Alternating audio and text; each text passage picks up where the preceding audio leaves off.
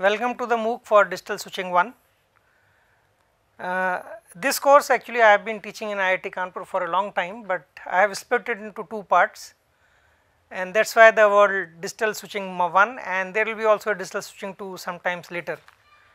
So, here the emphasis is actually on describing the fundamentals, basically the theoretical foundations which goes into digital switching systems. So, for this lecture 1, basically the objective is why you require the switching systems, okay, and typically why you require digital switching systems. And as I think most of you must have already guessed it or must have discovered it, this has to do with the telephony, the whole system. So, basically how the telephone exchange or current day packet switching systems are actually do operate. When we will go to digital switching 2 sometimes later, maybe in another MOOC, that time we will talk about voice over IP systems. Most likely it will be SIP telephony, because that is what is now prevalent everywhere, and we will be talking about the complete signaling of that and how actually you work with those things. And we will be skipping out in digital switching 2 on circuit switching systems or telephone exchanges, what we call them now. So, basically the way I will start is everything has to start with communication. So, because humans do actually want communication provides an edge. If people communicate with each other, they can coordinate, and they are actually essentially the survival probability becomes better, and that is how the communication becomes very important, and it has been one of the main causative factors in the evolution of human beings. So, communication is one fundamental thing, and the whole digital switching systems is being derived basically out of it. Secondly, I have been talking about a word switching. So, how these two things are related? If communication has to happen, I talk and everybody listens, and that is a good way of communication, it is going to work. But we are talking about telecommunications, when people who are far off can actually communicate with each other, okay. So, how come the switching comes into picture? So, let us see. Switching fundamentally has to do with the word switch, which actually means you are going to modify your state. So, if you switch from one state to another state is for any system, state defines a condition in which will actually determine the input to output relationship. So, for me switching, for example, the most common switch which all of us come across is an electrical switch. Normally this is how we represent it, and if you connect a power source, so I have connected a battery, I can connect an electrical lamp, and this switch can have two states, on and off, and when you turn this on and off, that is what we call switching. But what you are switching here is a path for electrical power, because of which the lamp will either glow or will not glow. So, if I look into communication in switching, if I can somehow switch the communication paths, so if one person is speaking, so this guy is speaking, and I can actually have some mechanism by which this can either go to this person or this can either go to this person. I am actually doing a similar action on a communication path, and that is what the communication switching is all about. And when these signals which are passing through these communication paths are digital signals, we call them digital switching. So, that is how we define the digital switching systems. So, let us come to the networks, the fundamentals of this.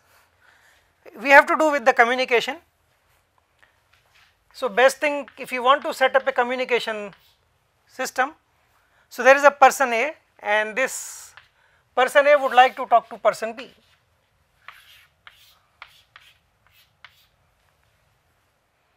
So, I am now talking about how the communication can be set up among multiple people and how the switching will come into picture. So, I can actually set up a communication link between them.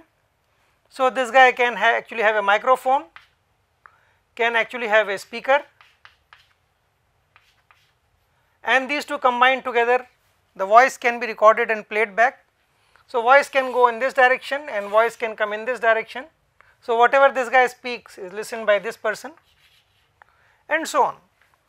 So, I set up one link, there is no switching required. So, whenever this guy wants to talk, he will just talk, other person will listen. So, one to one communication, very good, there is no issue in this. So, but if you want to actually have a communication systems to be built, we need more number of users who should participate. So, power of communication only comes when you are able to communicate with anybody in the group. Okay. So, you may have to add more number of people. So, if I add another person, what we need? We need to create more communication links. If there are more people who are coming in, I need to create more communication paths. You keep on doing it and you will be able to satisfy the communication requirements, but outcome of this particular system is this mechanism is that if I have n number of users participating, I need to create large number of links. How many number of them? So, I will create,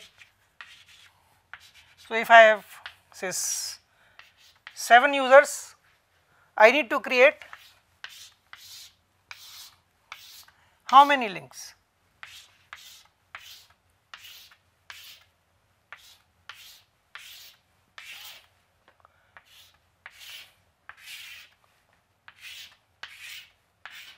So, if you count, these will be 7 C2, 7 combinatorial 2, those many bidirectional links will be required for setting up a communication path between anybody to anybody. So, if the number of users is n here, so n is in this case is 7, so I will be requiring nc2 number of communication paths to be created, which turns out to be n into n minus 1 by 2. So, number of links which will be required will have a complexity of O n square. So, as n grows, the number of links required to set up a communication systems grows with n square. But this is not good enough. Even if you are willing to do this, let us look at what is going to be the utilization of every link.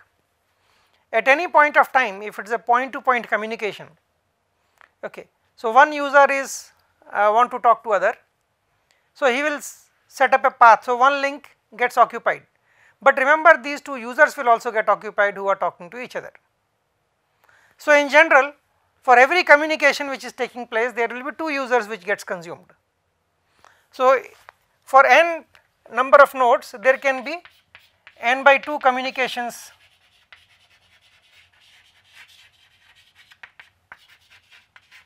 number of communications simultaneously which are happening.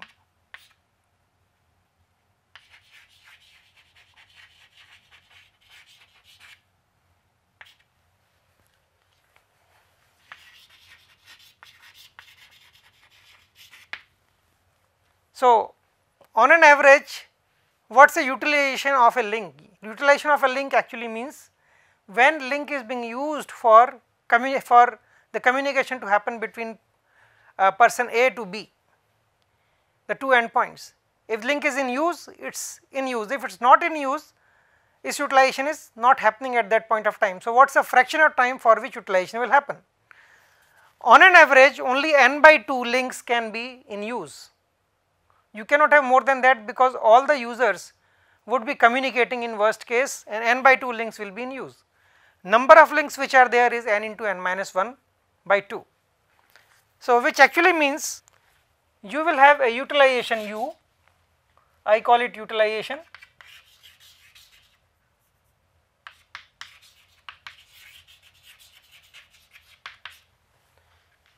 will be n by 2 number of links which are occupied and total number of links which are there, and this will be 1 over n minus 1. Now the problem here is if n grows, because we have large number of population and I think we need to set up a communication path for everybody. Everybody should be able to talk to anybody else, that is basically the objective. In limit, when n goes to infinity, your u, which is 1 over n minus 1, goes to 0. It is not a good design. So you are going to invest a huge amount of money in setting up the links and they are not going to be used. But you will say where the switching is happening. Now switching is actually happening at the nodes. So when somebody wants to talk to you, you actually select. You select which one of those gets connected to your audio player and audio recorder, okay, that particular system. So that is why you can make a voice call. This can be voice, video or whatever you want, but it is a communication path between two entities. But utilization is extremely bad. How to improve on this? Okay. So let us see how we can actually do the improvement. Only good thing is network is passive. Most of the switching functionality is pushed to the nodes. Now if I can actually accept another paradigm, I can be in far better situation. My worry is that I need to reduce this number of links. So one way of doing it is, let me have a small box. So I am now adding more complexity. This network was passive. There was only links, but now I am adding some component which is part of the network, and I connect the users here.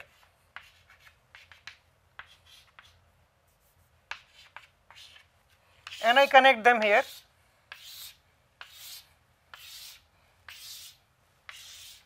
So how many links are required in this case? I will come to this box, what this box actually does. You require 7 links. So if there are n nodes or n users, you require n links. Now this box is going to be something special. We will talk about how this box actually operates. Okay, this is what we call actually a switch, and currently it is a analog switch because the communication will be analog. If you start transmitting digital signals over it, it will become a digital switch in that case. So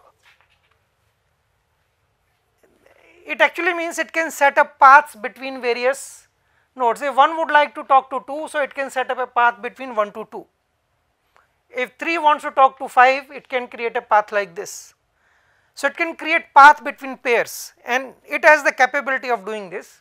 So I am assuming, and we will look into this how we will implement this particular box. We call it a switch, or in telecom parlance we also call it an exchange, okay, but the generic word is switch. So for every communication I require 2 links to be occupied, and there can be at most n by 2 communications which can happen.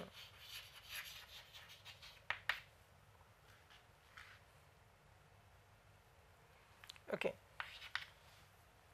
So you will have total n links will be occupied in worst case if everybody is talking. So the pair wise all nodes are busy. So you will have n links occupied, available links are n. Your utilization in this case will be n by n, which is equal to 1. Even if n becomes very large, this remains 1. Only issue is, as my n actually grows, this device should be able to connect to those many number of links, and it should be able to create the connections between them. That capability has to be built in. So now the complexity has been removed from the network, has been actually moved to the network, while simplifying the number of links. Number of links have been reduced. It is not having complexity of O n square, it is having a now complexity of O of n. Number of links are actually equal to n here, but I am now making something which is much more complex, which is a switch. And there are of course issues with this switch, because the moment you implement this, how the switch will, how this device will know that which path has to be connected. So it means there has to be some mechanism by which this node can talk to this switch. So, in this case there was nothing like that, you just want to talk to somebody, choose that particular link and transmit. There was no signaling as such, you were just directly making communication path, only the endpoints were doing selecting the various links actually and connecting it to the source or sink device.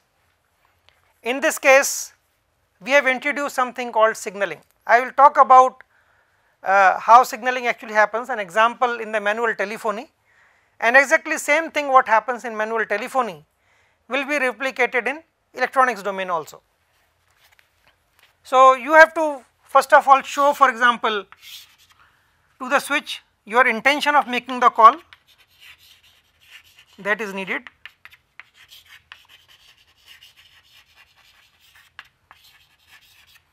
Switch has to tell you back, yes, you can actually make a call.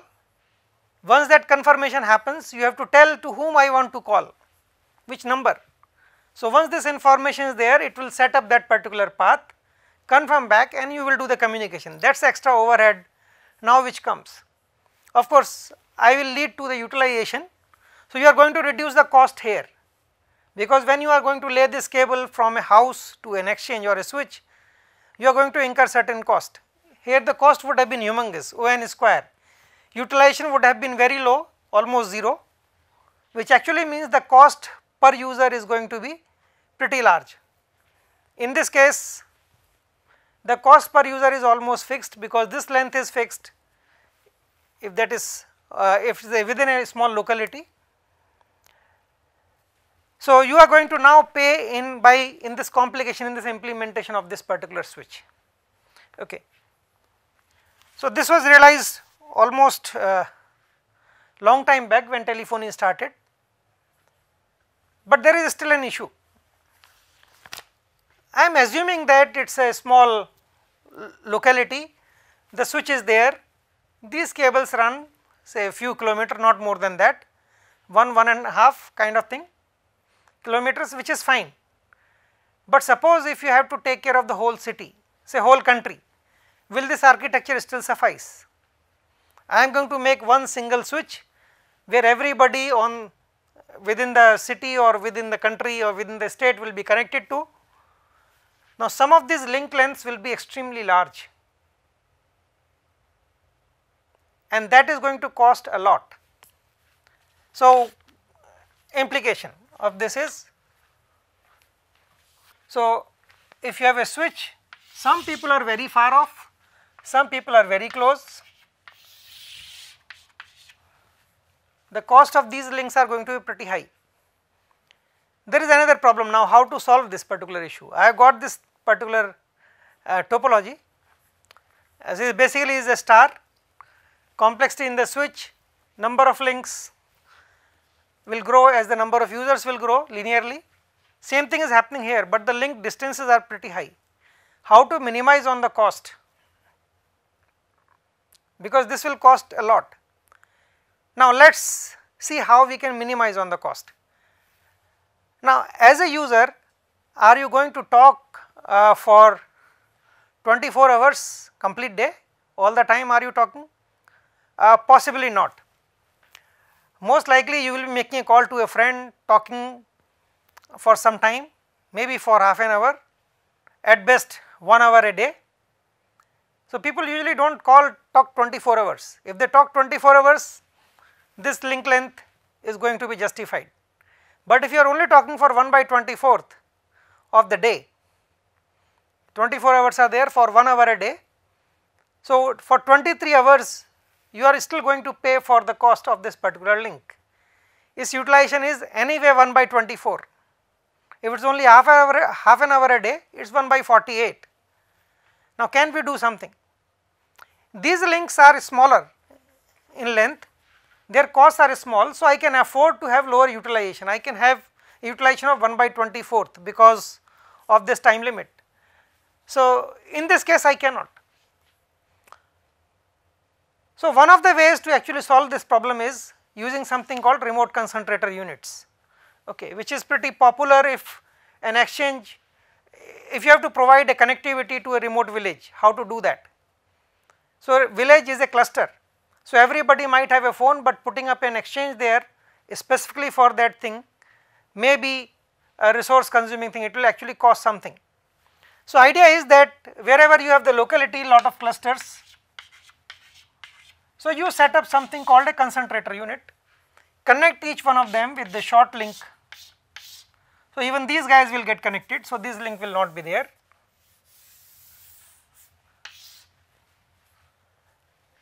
So, all these are shorter lengths, but this is not a switch. What it does is, you are going to have so many small length links, you will create very few links all the way from here to here. So, if there are actually 1, 2, 3, 4, 5, 6, 7 users, but you have only 2 links here. So, when somebody from here want to talk to this guy, he has to talk to this remote concentrator unit, which will set up a path all the way back to the switch, and switch will set up a path between this device. In fact, now it is even possible because due to hardware thing that you can build up a even remote exchange nodes. So, path can be set up directly here itself. Okay. But what you are technically doing is, now these 2 long length links are being shared across 7 people. Earlier it was only 1 node. So, if all these 7 need to be connected here, they were required, we required 7 very long length links actually. Now we do not. So, this is a RCU. In fact, we can actually move further. So, this can become an exchange if there too much of population is there, why not to use a remote concentrator unit. I can even deploy people, and then I can actually have another locality where there are many people. So, this is a natural extension, and what I get now here is these lines become trunk lines. So, trunk lines are the lines which will connect or interconnect the exchanges or the switches. The lines which actually connect the subscribers or the users to the switch are known as subscriber access part. Okay. So, subscriber access part, and this is known as the core part. So, normally the topology which will be there. Now, you can appreciate that this has been done for cost optimization. So, normally you will have switches, and there will be multiple paths, and then there will be users.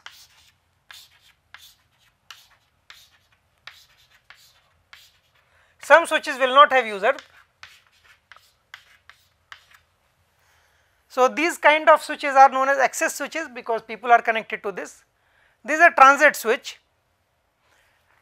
This switch is an access switch, as well as it is actually permitting the calls to also pass through from one exchange to another exchange. Through this, it is also a trunk exchange, is a trunk plus subscriber exchange. So, this is not actually passing the calls through it, but it is only actually passing the calls from subscriber to the network, then it is an access exchange actually. So, you have a core network. So, this is what becomes the core, and the remaining part become the subscriber network. So, that is how we actually define the thing. An important thing, these trunk lines are mostly long distance ones, and their utilization factor are kept to a very high value. So, we only add more links or more capacity only when it is required. So, the cost per unit per second of call on this is minimized. In fact, what happens nowadays is this cost is much less compared to the cost of the subscriber line. So, from exchange to your home, the line which is coming, its cost is much higher for per second call compared to a long distance STD link, because their utilization is being maintained at a very high level. Of course, you also create kind of interconnection, so that even if a switch fails, you can route the calls from other paths. So, trunk also provide reliability. Okay. So, in fact, technically if you look all these switches together, all subscribers are only at the edges of this distributed system. So, this is a single gigantic distributed switch, that is what is being created by using multiple of them. Okay. So, now the idea is that we will minimize on the cost as far as possible by actually using long distance link and maintaining the higher utilization for them. And for the subscriber links, these are short length links and their cost is going to be lower, so their utilization also can be lower. So, that is how the topology actually gets built.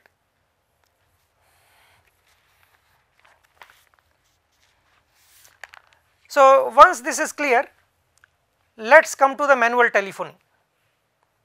Okay. So, how the manual telephony will look like? So, this will give us an idea about signaling. So, in manual telephony normally it will be humans which will be operating the exchange. So, I am not going to the intelligence in that switch. So, in the beginning itself people decided that we will actually have some humans operating them, because there were no computers, sophisticated computers or machines handling that.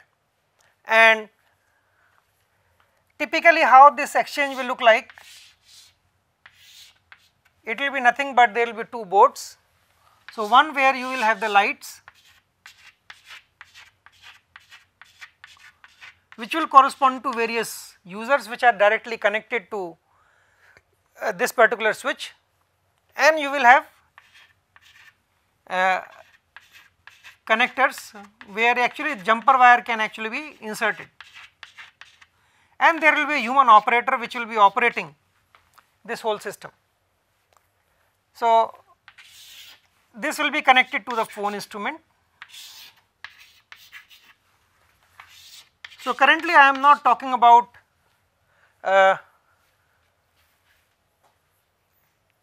the trunk kind of thing, I am talking about only one switch and all users connected to this. But when we will talk about signaling, we will also consider the communication between two exchanges also. So, that is the case which I will take.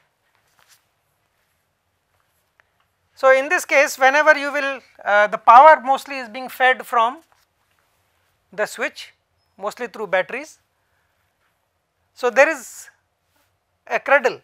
So, when you lift this handset from the cradle, the circuit actually or a switch will operate here, and electrical path gets completed which will result into this bulb or indicator getting lighted up. So, this will remain there even when you are talking, this light will remain on until you are going to put the headset back to the cradle. So, that was the basic fundamental mechanism, and this is what is being used by the operator to figure out whether a user is busy or not busy. Okay. So, that is the idea which actually has been used. So, how for example a call will be made in this case? So, user mostly will lift the handset. So, once the handset is lifted, the electrical circuit will get completed which will result into this light coming up. Once this light comes up, the operator knows, yes, this guy probably wants to make a call. So, once the operator observes this, so there is a possibility that he or she might be busy in something else and she does not look at the light glowing up. You may have to wait for long time before she talks back to you. Your call will not get through in that case. Okay. So, once this light glows up, she will actually put up a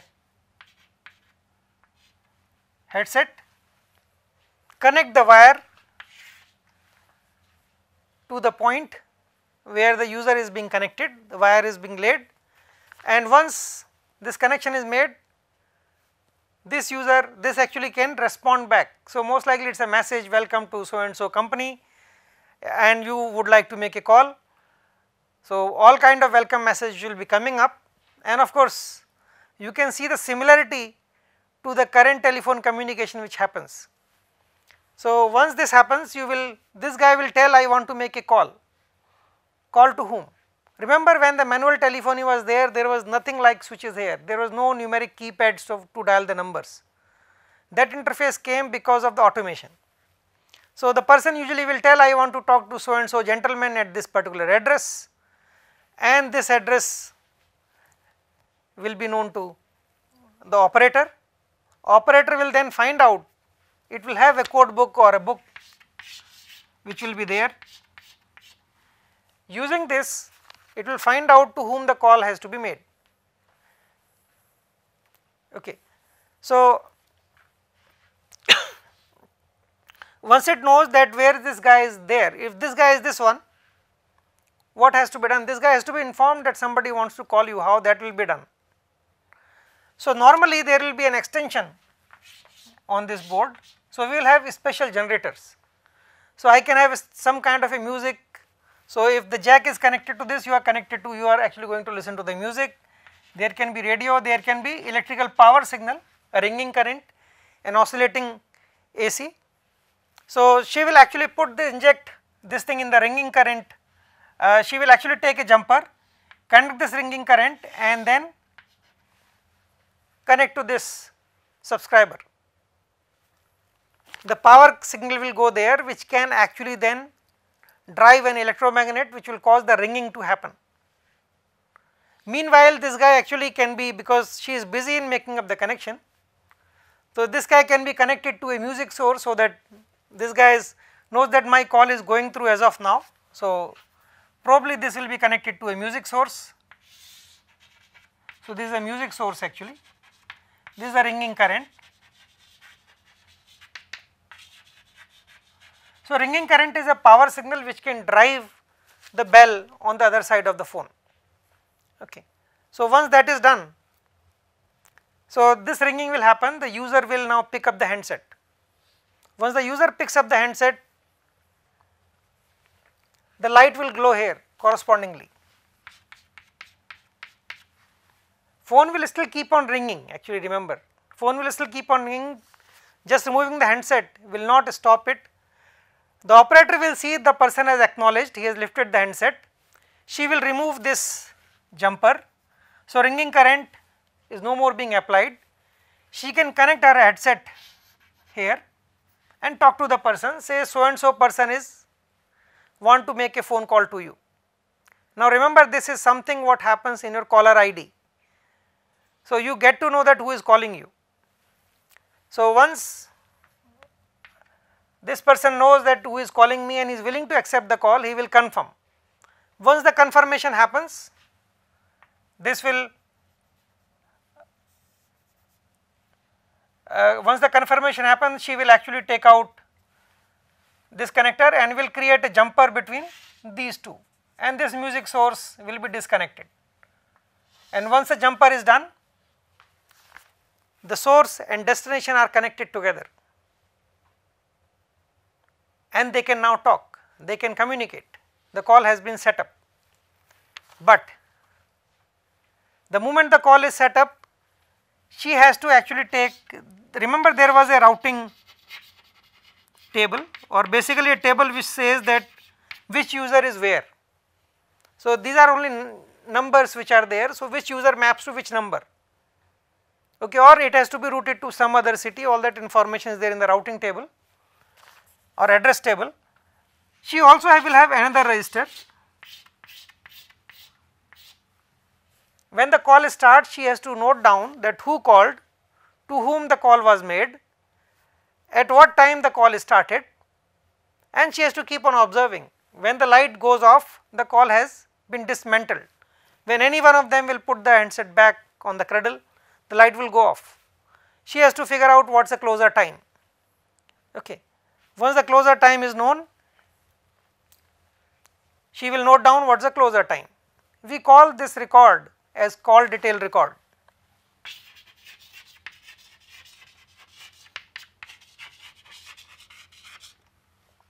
And this is what actually can be used at the end of the month to generate the bill for the customer. So, but remember this is currently being done by a human operator, and he or she is prone to errors, making errors. She might have forgotten to close the call, she might have even forgotten to record the call itself, the call was made. So, there will be a billing loss in that case which will happen. She might actually do a misconnection, okay. or she is not in the good mood, she may not even look at the light and your call will not go through. Okay. So, now let us see if I extend it to a multiple exchange scenario, because this is not the network, network is something like this, how we will operate in this kind of scenario. So, it is a mere extension, let us see how it happens. So, if the user is here, connects to one exchange, this exchange is also connected to another exchange, now that is a network, and this can happen one after another, but I am actually assuming the other side user is here itself. Now there are two operators which are participating.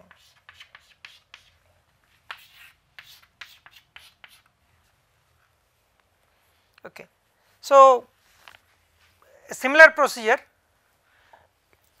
the source will lift the handset, the light will glow up. Once the light glows up, the cradle handset is actually off the cradle.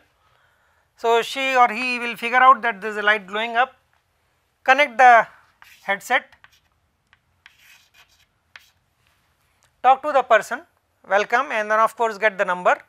Same procedure what happened here, and then of course once that has been number has been received, she can actually put the music source here, this is disconnected. She now refers to a book which is a routing table book. This time the book does not tell that the destination is in the same city or connected to same switch, it is connected to some other entity, it is some other place, but she knows okay that place is connected to me, the next guy. So she will actually then put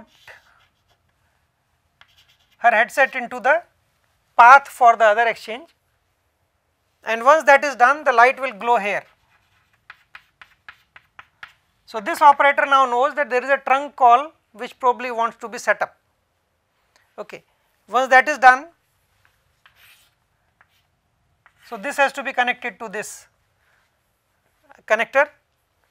Now these two operators can talk to each other, and then he or she can transfer the destination information all the way to this person, and once that is done, this line will be kept on hold actually. Okay, this line is on because the other person has already put the connector here. She has to look into the book and find out where the destination is. Destination is at this point. So what will be done is this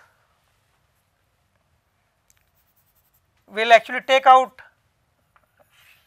this headset and connect here. So this light is off now. So once this light is off, this actually operator knows that call is being currently in process of being set up.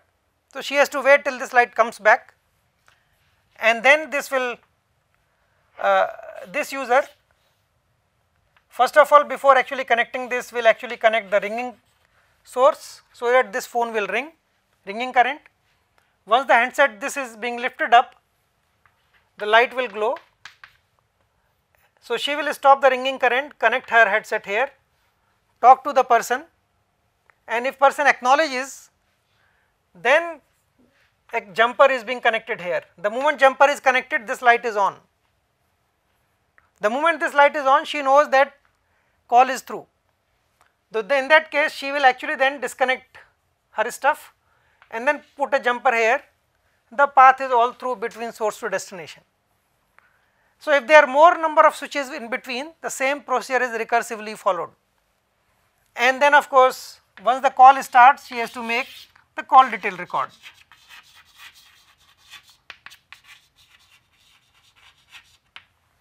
So call detail record will again contain, this was the person who called, this call was a long distance call because it was sent to another exchange, and then of course it was started at this point of time, and source and destination both are there, and when the communication will stop, either this will actually put the headset back to the cradle, or this will put and the lights will go off. Once the lights actually goes off, in that case she will make the closer entry also. So, it is a source, destination, start and type of the call, which is the trunk. This is being recorded in a register. Again we call it a call detail register, which will be used again to do the billing at the end of the month. And of course, since it is a type of call is being specified, so bill for this will be different than the bill for the local call. So, that is how the calls used to get set up with a manual telephony exchanges. In fact, even now these are being used, but in a rudimentary fashion as a backup, but not in the commercial organization. These are only within the organization as the ultimate last resort, okay. But mostly it is automated nowadays. So, in fact, when you look at this whole scenario which I have explained, you can see there was something equivalent of dial tone. So, welcome message being spoken by the operator, that is equivalent to dial tone. You were dialing numbers, that was like telling the address to the operator. She was putting you on the music till the time she talked to the so on and further to the other people, that is a hunting tone, that is the equivalent of that. Even now you get a hunting tone when the exchange is searching for the path. When the call is through, there is a ringing current, which also was there, it also happens nowadays, you do get a ringing tone, a ringing current actually, and additionally you actually the sender or the person who is calling, he is also being informed that there is a ringing is going on the other side. So, you are able to set up the call perfectly. And then of course, the caller ID. So, all of these were existing in some other form.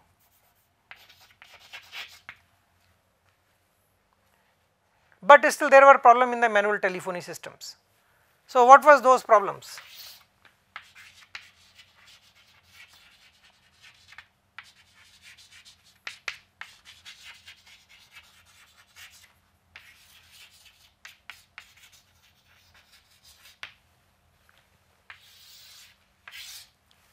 So, problems with manual telephony were actually these, that you required people.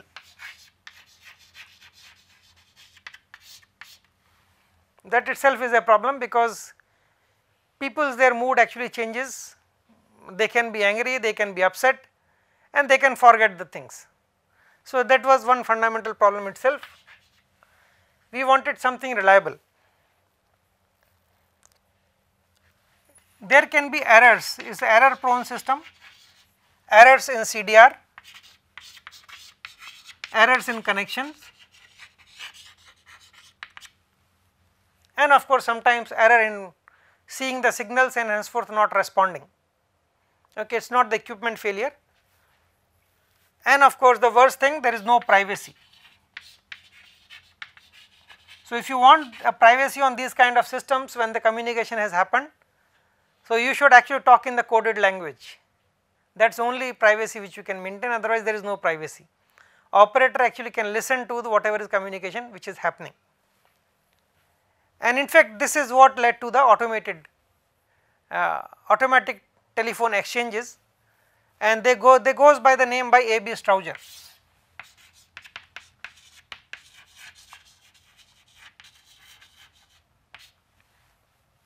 Okay. So, A.B. Strouger was underwriter, and of course, that time manual telephony was at its peak, and he was also, most of the time the people used to call the underwriters, and unfortunately where he was actually connected to an exchange, the operator there, her husband was also underwriter, and what has happened is all the business which was coming was being taken from the hands of Strouger to her husband, and Strouger actually lost, and that is when I think he decided that he need to solve the problem. And of course, with the help of other engineers, he came up with the idea of Strouger exchange. So, that was the first automatic exchange which came into picture. So, in the next lecture we will actually look into this Strowger thing, how actually the Strowger built up this stuff, and also look into how fundamentally the things actually have evolved from Strowger to the crossbar. So, we will meet, I will actually continue in the next lecture.